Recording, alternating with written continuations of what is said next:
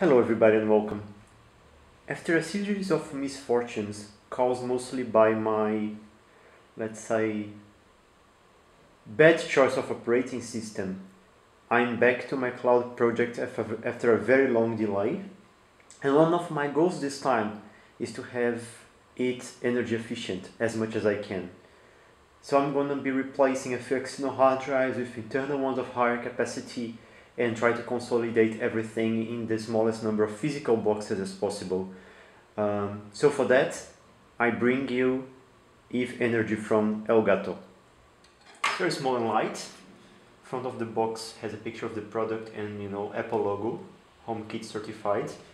If we turn around, there's a screenshot of it in operation and typical European multi-language box thing with description in different languages. Bluetooth support, Bluetooth 4. In theory, if you connect to your Apple TV, you should be able to control it through the internet. But no one wants to see that anyway, so let's get to opening the box.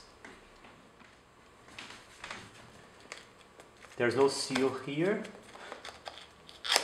in this fold, but there are two lateral seals here and here. It looks like an Apple box, to be honest. Same visual language.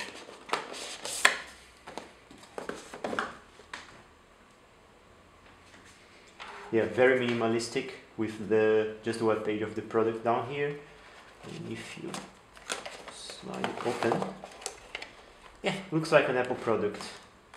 There's some sort of code, probably for synchronization.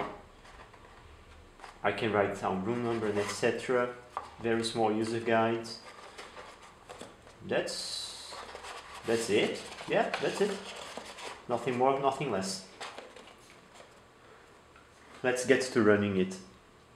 Let's begin testing by connecting it to a very simple device, a generic IKEA lamp.